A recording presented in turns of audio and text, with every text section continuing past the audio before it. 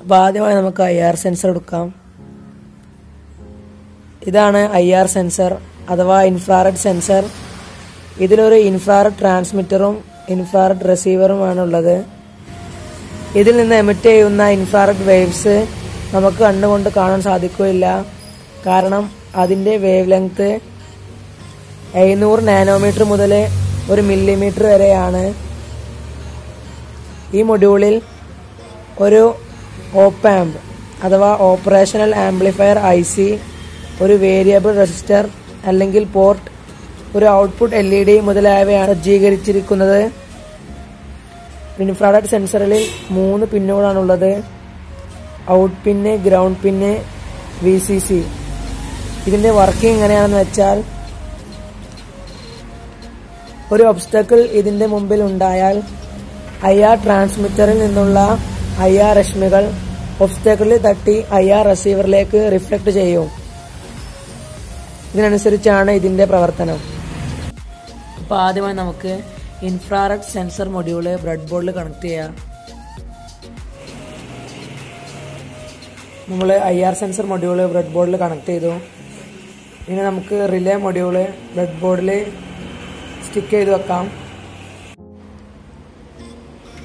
അടുത്തതായി നമുക്ക് 5 volt relay module bread ബോർഡിന്റെ ഒരു സൈഡിലായി ഡബിൾ സൈഡ് ടാപ്പോ മറ്റോ വെച്ച് ഒട്ടിച്ചു വെക്കാം.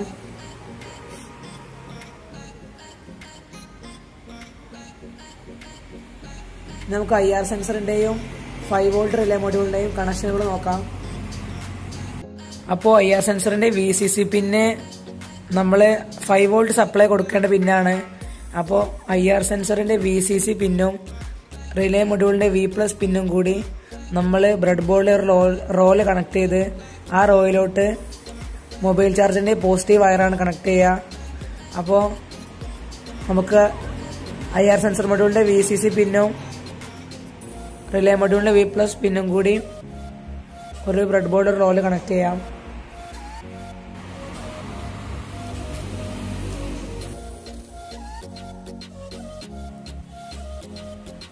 IR സെൻസറിന്റെ VCC പിന്നിന്റെ റോല് കണക്ട് ചെയ്തു.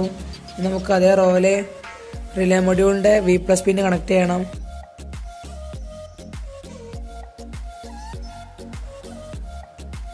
അപ്പോൾ അത് നമ്മൾ കണക്ട് ചെയ്തു. ഇനി നമുക്ക് ഗ്രൗണ്ട് പിന്നാണ്. അപ്പോൾ നമ്മൾ VCC പിന്ന് ചെയ്തതുപോലെ തന്നെയാണ് ഗ്രൗണ്ട് പിന്നും ചെയ്യേണ്ടത്. IR സെൻസറിന്റെ ഗ്രൗണ്ട് പിന്നും റിലേ മൊഡ്യൂളിന്റെ ഗ്രൗണ്ട് പിന്നും കൂടി നമ്മൾ മറ്റൊരു റോല് കണക്ട് ചെയ്യണം. എന്നിട്ട് ആ റോയിലോട്ട് നമ്മൾ മൊബൈൽ ചാർജറിന്റെ നെഗറ്റീവ് വയർ കണക്ട് ചെയ്യേണ്ടത്. അപ്പോൾ നമുക്കത് കണക്ട് ചെയ്യാം.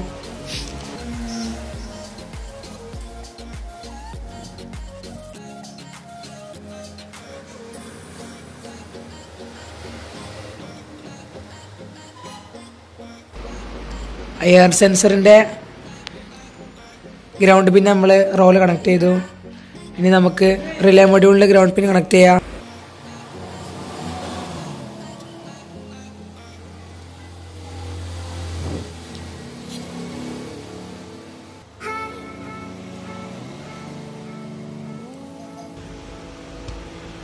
അപ്പോൾ അത് നമ്മൾ കണക്ട് ചെയ്തു.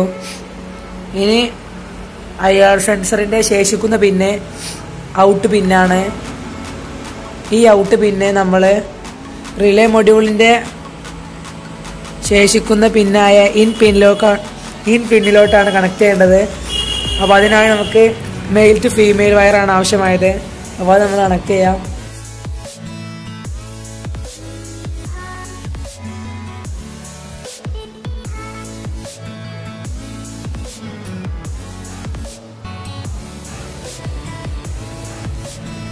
അപ്പോൾ നമ്മൾ IR സെൻസറും റിലേ മൊഡ്യൂളും തമ്മിലുള്ള കണക്ഷനുകൾ കഴിഞ്ഞു.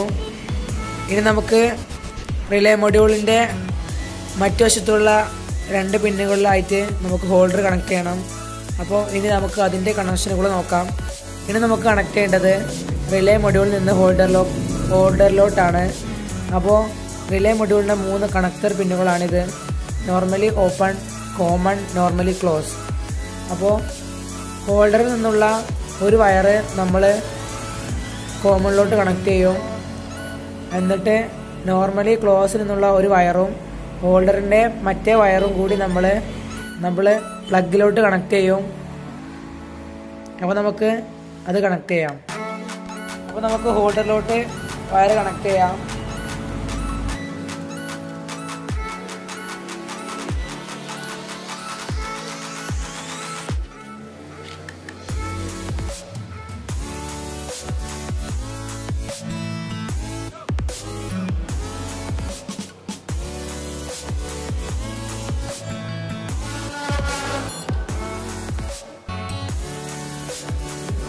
അപ്പോൾ നമ്മൾ 2 വയറും കണക്ട് ചെയ്തു. ഇനി നമുക്ക് ഹോൾഡർ ക്ലോസ് ചെയ്യാം.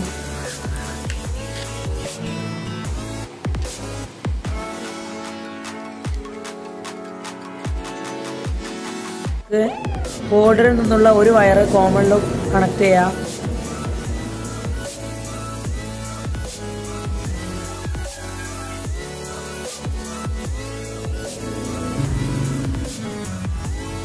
അപ്പോൾ അത് നമ്മൾ കണക്ട് ചെയ്തു.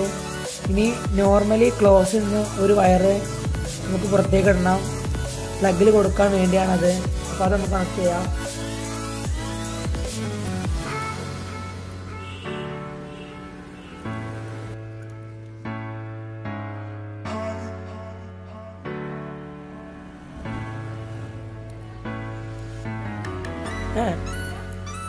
അപ്പോൾ നമുക്ക് ടൈറ്റ് എടുക്കാം. അത് നമ്മൾ കണക്ട് ചെയ്തു. ഇനി നമുക്ക് മൊബൈൽ ചാർജറാണ് കണക്ട് ചെയ്യേണ്ടത്. അപ്പോൾ അത് നമുക്ക് കണക്ട് ചെയ്യാം.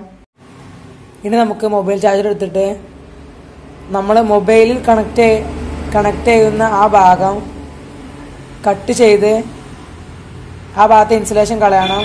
എന്നിട്ട് നെഗറ്റീവ് വയറും പോസിറ്റീവ് വയറും അല്ലാത്ത എല്ലാ വയറുകളും കട്ട് ചെയ്ത് ഒഴിവാക്കണം. നമുക്ക് മൊബൈൽ ചാർജറിൻ്റെ നെഗറ്റീവ് വയറ് നമ്മൾ നെഗറ്റീവ് പിൻ വയർ കണക്ട് ചെയ്ത റോല് കണക്ട് ചെയ്യണം. പോസിറ്റീവ് വയറ് നമ്മൾ VCCയും V+ഉം പിന്ന് കണക്ട് ചെയ്ത ആ റോലുമാണ് കണക്ട് ചെയ്യേണ്ടത്. അപ്പോൾ അത് നമ്മൾ കണക്ട് ചെയ്തു. അപ്പോൾ automatic room reading light പ്രൊജക്റ്റിൻ്റെ making process കഴിഞ്ഞു. ഇനി ഇതിൻ്റെ വർക്കിംഗ് എങ്ങനെയാണെന്ന് നമുക്ക് നോക്കാം.